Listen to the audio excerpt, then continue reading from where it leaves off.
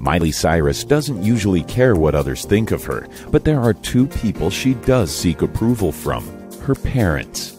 The Wrecking Ball singer couldn't hold back her tears as she thanked Trish and Billy Ray Cyrus for inspiring her at the AmfAR Inspiration Gala Tuesday, where she was honored for her work with AIDS awareness. "I'm happy to have you here, and I just want to tell you how much I love you," the young star said to her parents, who sat in the audience as she accepted her award. "I just want to tell my parents I hope this makes them proud and somehow makes up for all the ish that I do all the time," she continued.